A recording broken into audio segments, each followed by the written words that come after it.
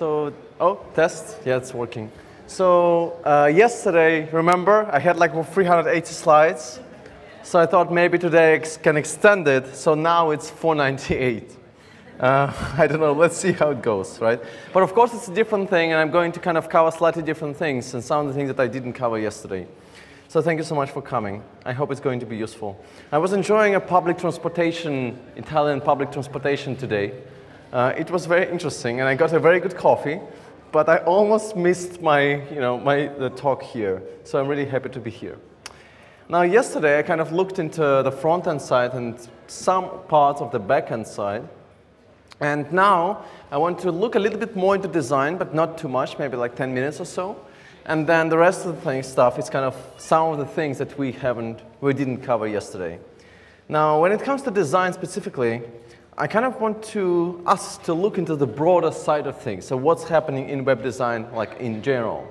And I'm talking specifically about visual design, but many things that I'm going to look into, or like that thing I'm going to look into, is related to everything.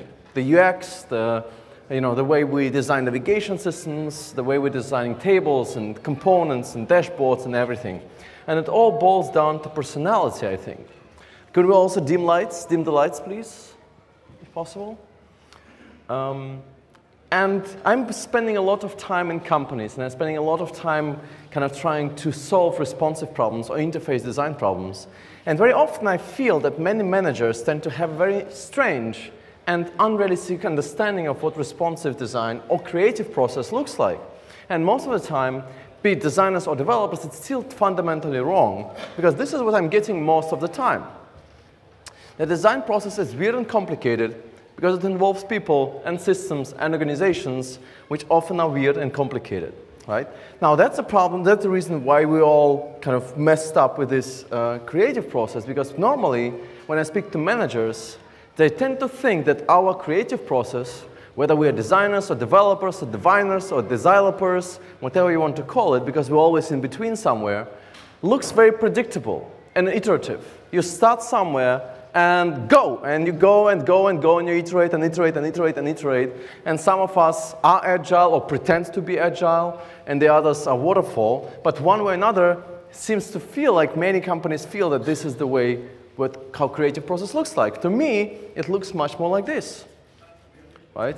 Whether it's selecting a framework, whether it's selecting a library, whether it's selecting a plugin or a module or anything between or an extension, it's always like a series of small iterations where you have to go and explore, and eventually that idea that you might have had is actually pretty good and it's promising, so you keep evolving this idea, but then you might hit the dead end, and then you just don't know how to recover from this dead end, right? And it takes time to reroute and find another solution that actually works better. So this is why, because we don't want to lose time, we tend to rely on things that used to work in the past. Some of you might have seen this in the past, in a few months or so. Which one of these two possible websites are you currently designing today? Because there are only two. There is one on the left and there is one on the right, and the only difference between them sometimes that you have a carousel on the top or at the bottom, right? Everything else looks very similar. And maybe this is just because we tend to focus too much on those little details. We care about little details. They're so important, and every user really notices every single thing, right? And of course, they are creating this experience. But aren't we over-engineering our designs at this point? Does it matter? Like, I had these conversations thousands of times. Designers moving away from border radius 8 pixels to 11 pixels. Or 10 pixels a month later. Does it matter? Maybe it does, but maybe we're also losing the big picture, because if we just keep iterating, we might be hitting this local maximum where everything is just perfect and optimized. And we talk a lot about A/B testing, like being that thing. I don't believe in A/B testing. I believe in AZ testing. If I test to very different things, not just let's change the shade of a button, right? And the companies are really exploding in this degree, right? If you look at the Facebook and you look into like all of those big players, I mean, they're ridiculous. If you look into all of this, there are thousands of iterations. Now, we talked about 40 shades of blue for Google links. Well, nobody talks about 220 shades of icons on Facebook, right? Where every single day they test a different shade of icon, and then the engagement. Of course, it's all like A/B testing, like two extremes. But maybe we're missing the big picture.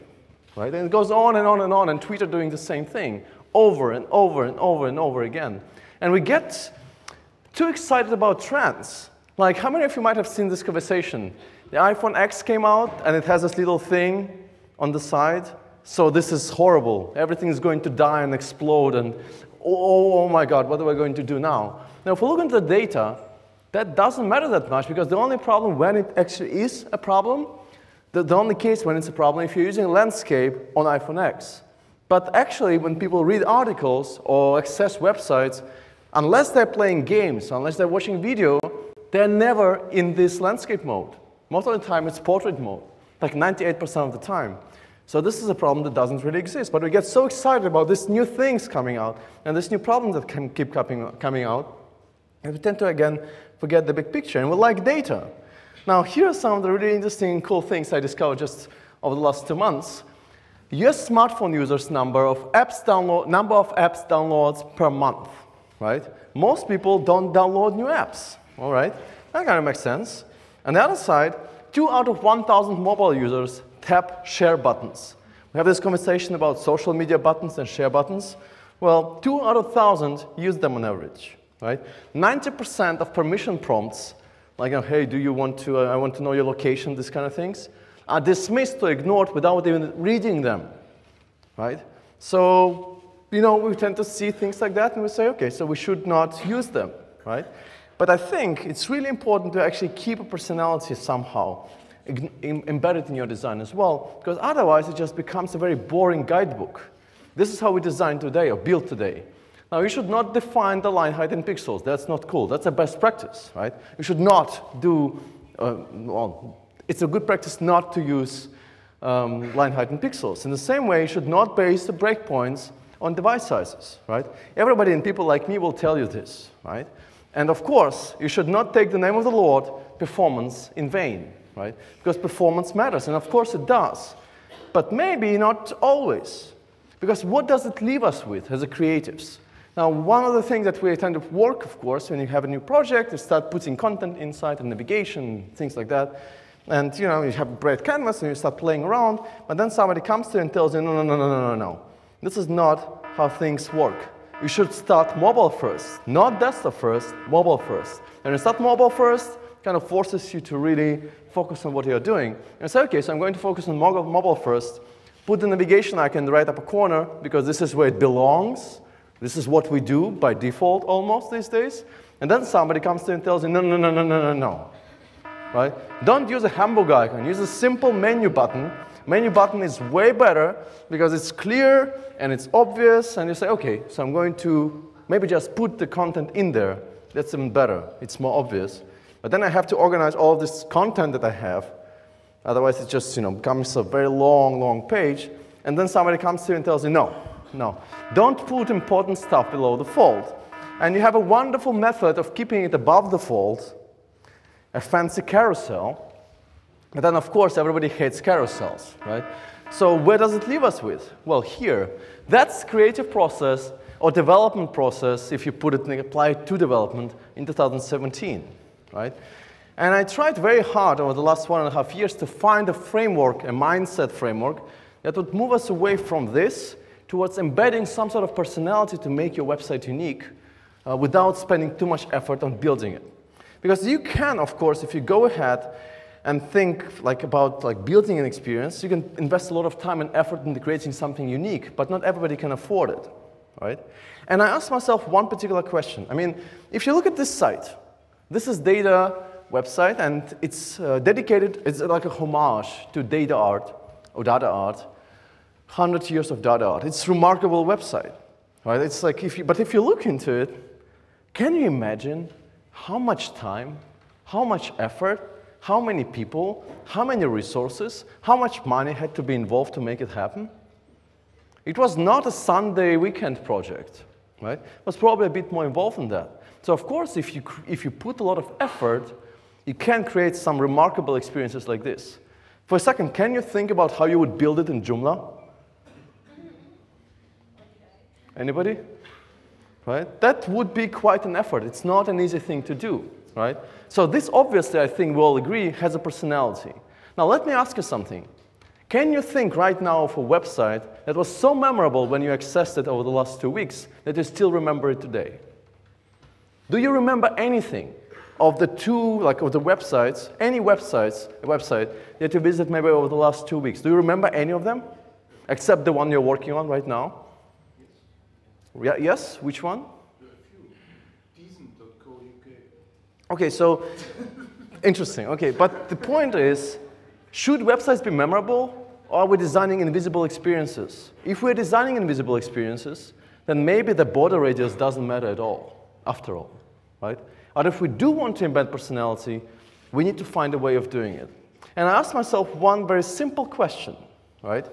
How come that I don't have any loyalty or any relationship to Uber at all?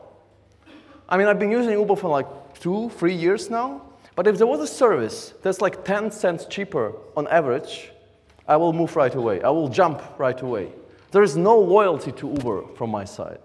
I'm like, okay, whatever. I don't really care. I'm just using a service. So this is like, it's invisible, I don't care. But it's really hard for me to move away from MailChimp. Somebody has to actively pay me money so I move away from MailChimp because I have such a strong relationship with the brand.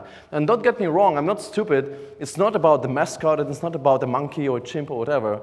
They have a very humane personality.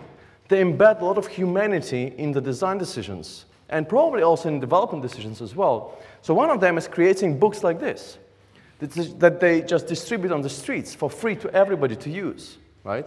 And they are not saying, hey, go ahead, here is a button, buy MailChimp. It's the most amazing email company in the world. Email is boring. Nobody cares about email. Everybody wants to get away, get rid of it, right, of this work. So instead, they produce humane products, which I think is really, really cool, and they give them away for free. This is what it looks like inside.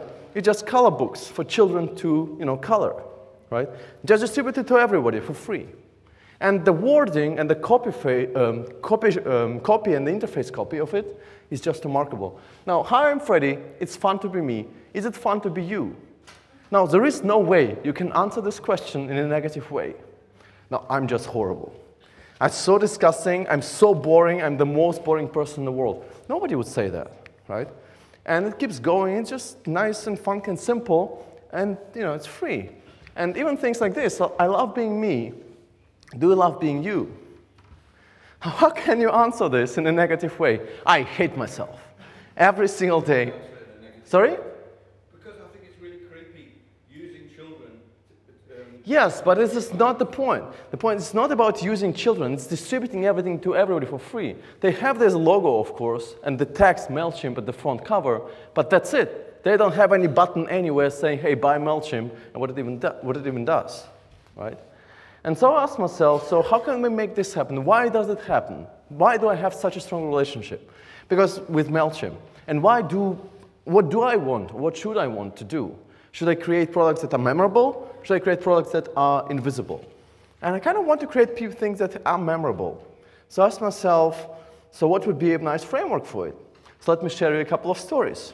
One of them is Tijuana Flats, which is a chain of Mexican restaurants in the US. And that's what they look like inside. Now, you might hate it, you might like it, that's not important. You can see the personality shining through on the walls, right? And these walls are pretty huge. I mean, these are the people there, right? And these are the walls. So they're pretty tall ceilings and stuff. And so every 4 or 5 months, they would hire professional graffiti artists to come in and paint the walls to kind of unfold the story.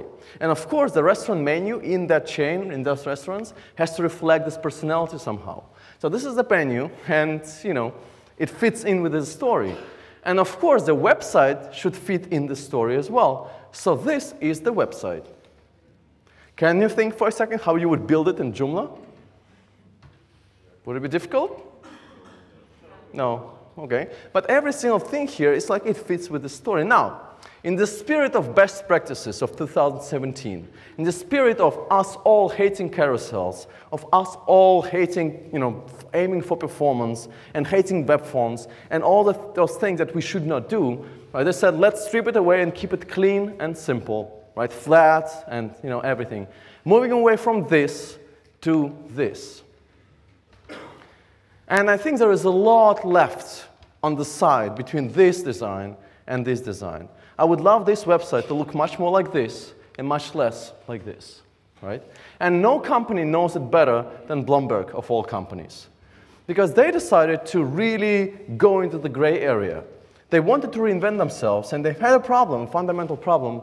They didn't have any loyalty. They were like Uber of financial companies in a way, of financial broadcasters. So they thought, okay, so how can we make it work?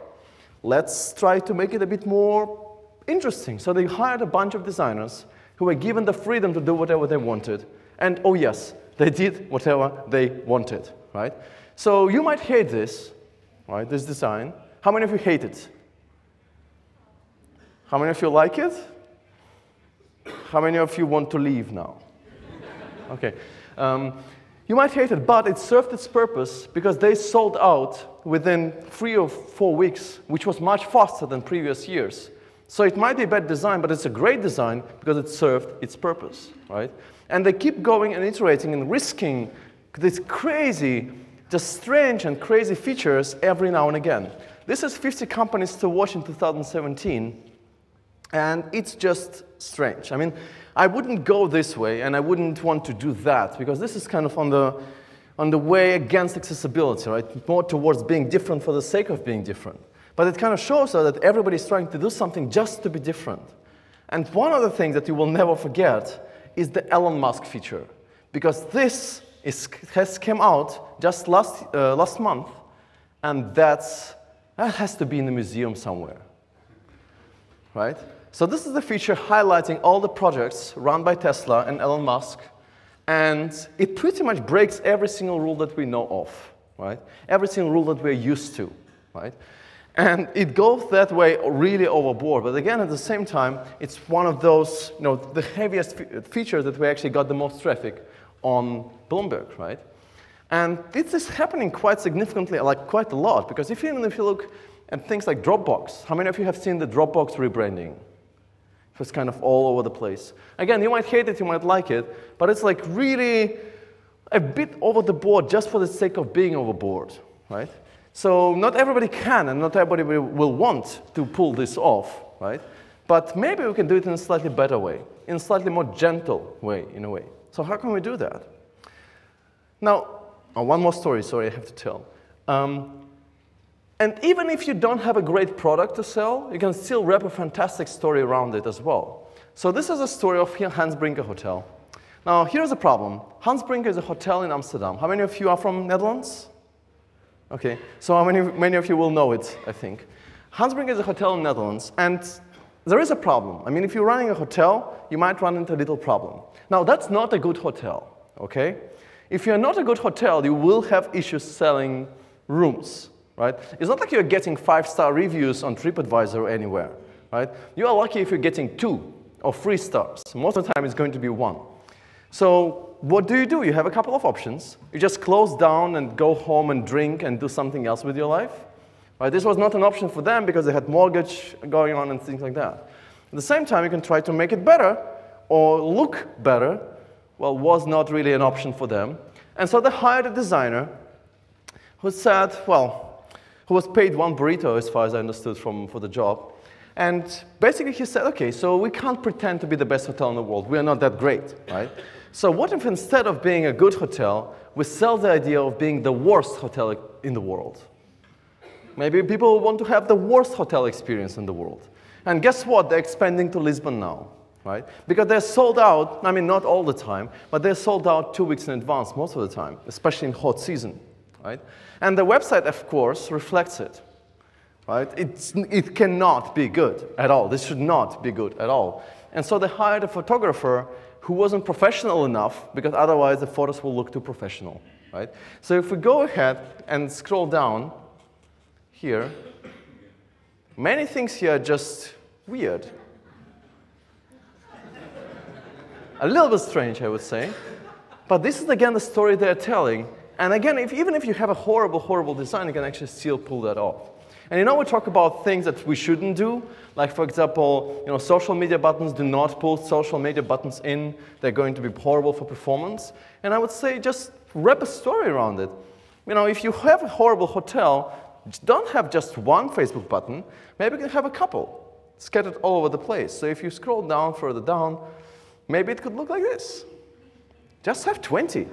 Not one, either one on 0 or 20, not 2. That might be more interesting, right? But of course, not everybody can pull it off. But somebody, well, each of us can do something else. Right? We cannot create something inaccessible like this. This is really just weird and confusing. And I hope you appreciate the hover cursor effect as well, right? That's just something different, right? But what if we apply the same idea in a slightly more humble way, right? This is, I think it's an exhibition website. And you can just move things around. That's the signatures. That's the thing that makes this experience different. If you remove it, it will look exactly like everything else, every other exhibition website. Or pick one annoying element that everybody hates and make it a bit more interesting, right? I mean, many of you will hate pop-ups. Now, welcome to the most delightfully annoying pop-up in the world. I would love every single website to have it. It's so annoying, it's remarkable, right? I really think it's really well done, right? I would love it to be everywhere. And again, it fits in with this story too, right? Or something else. Maybe here's another boring one.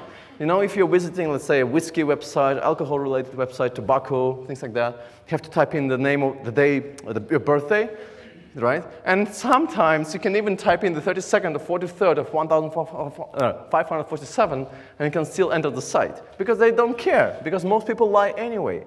So maybe turn it into something a bit more interesting, right? So are you 21? No. Too bad. Well, are you at least 18? No. 17? You are not making this easy. Please tell us you are 16. Jesus Christ. 13? No way you're going to click yes now. What the shit? If you're not at least 6, we're going to have serious problems. Say no again. Right? And there is no way to click yes here, by the way, which is kind of cool. And then you click on no, and voila, of course, they're getting like tons of videos like this everywhere, right? So this is like one thing. Once you see it, you have an emotional connection right away, right? This one thing is enough sometimes. Here's another one. You know the title thing that most companies do just because they want to spam people, right? Super annoying, nobody really needs it. But you know, if you do need it, just make it a bit more interesting. Not just Mr., Mrs., and so on. Go overboard. Maybe you would like to be a captain today. Or maybe a lieutenant commander.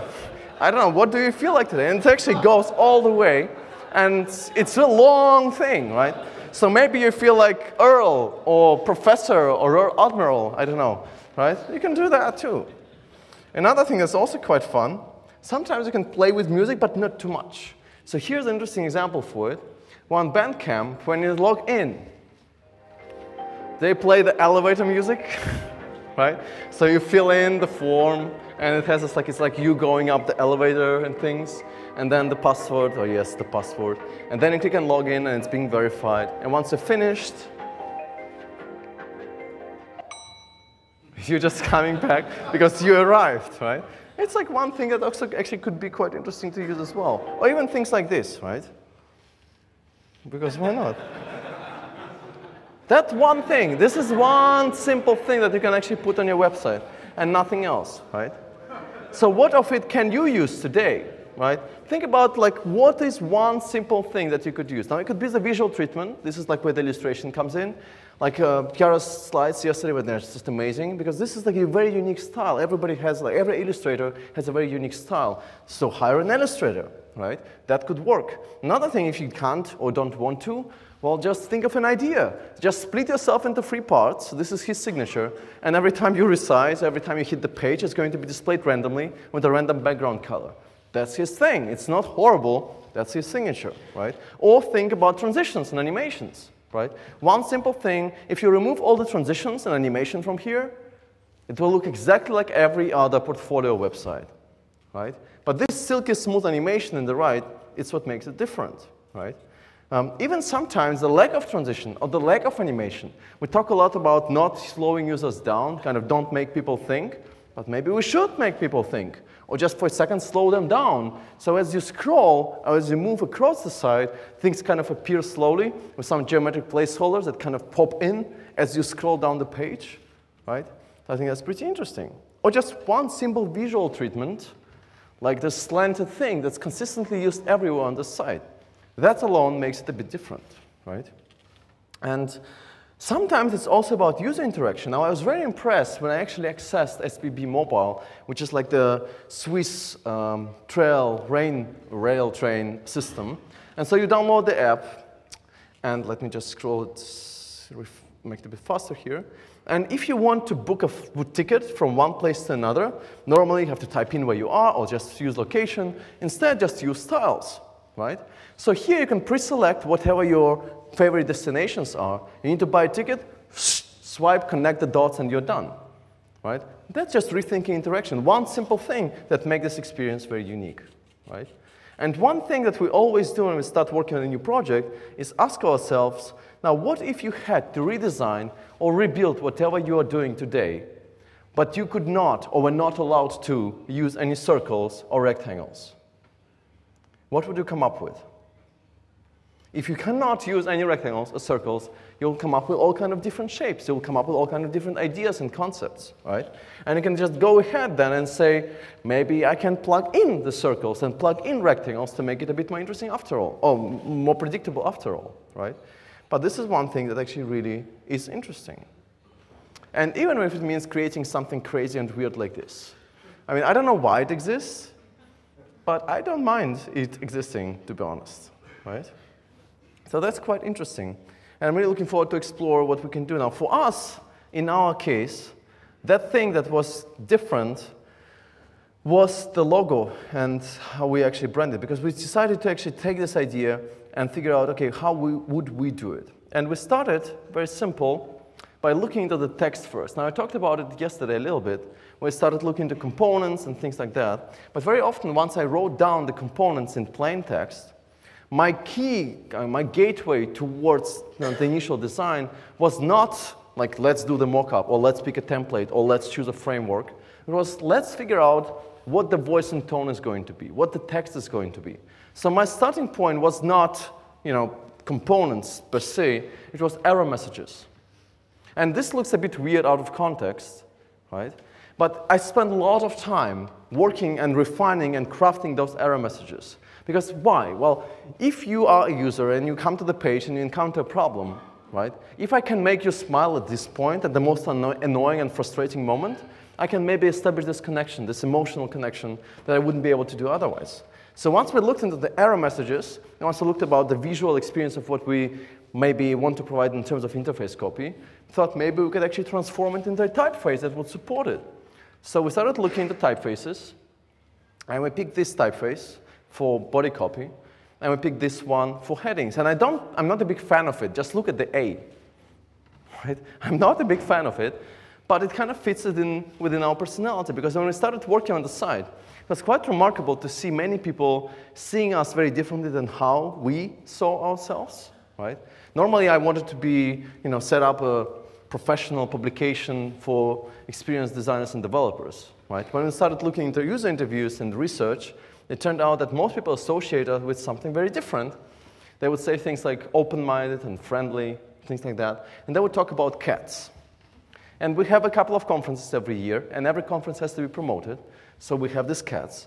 And people were talking about cats all the time. Now, I did not want my legacy to be cats, right? This is not why we exist in the first place, but this is how people connected us. And we thought, okay, maybe our signature, the thing I was talking about in the beginning, could be the cats. Like, we don't really need a mascot, but we could actually use what we have already. So we thought, okay, not just one cat, that would be a bit sad. Let's have a family of cats. Oh, you know what? Let's have a lot of cats. So at this point in the new design, we have 68 cats scattered all over the interface. If you find all of them, if you do find all of them, I guarantee to book a flight, a business ticket flight to any destination of your choice with a hotel and accommodation, whatever, you will not find them, right? They are all over the place. But there's 68 of them. And they're kind of friendly, well, most of the time. right? But another thing that was also important is not just have this. You can't just have one mascot. This is not going to be enough. And not everybody needs a mascot. Almost finished. It's also about finding the right angle. In our case, it was literally about finding that angle, because when we started playing with the layout, it felt like, okay, it's a bit art-directed and magazine-alike. That's fine. But then at the same time, it doesn't have that personality that we developed. It doesn't have that funky, informal personality that we wanted. And we started looking into the what could be our signature then, and we looked into the logo, and the logo is tilted, well, the S is tilted by 10.6 degrees.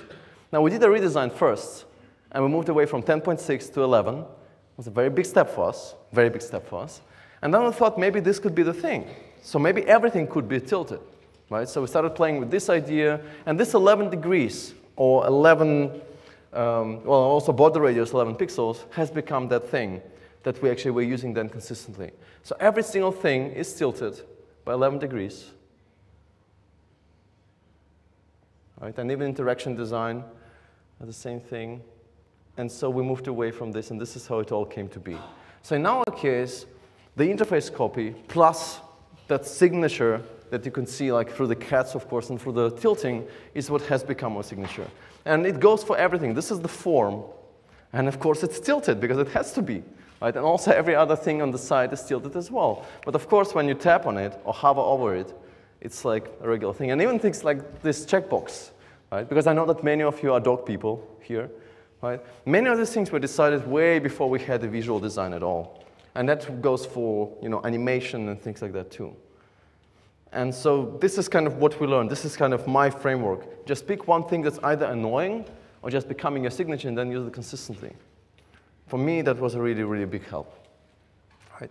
So, and this is how it all came to be, and everything is, of course, tilted, right? Because it has to be. Now, we can go into other things, but I think I do not want to overrun. So it was like just a little bit of insights into the creative process, but I think it's really important not to think about this. Oh, it's like it's not so important.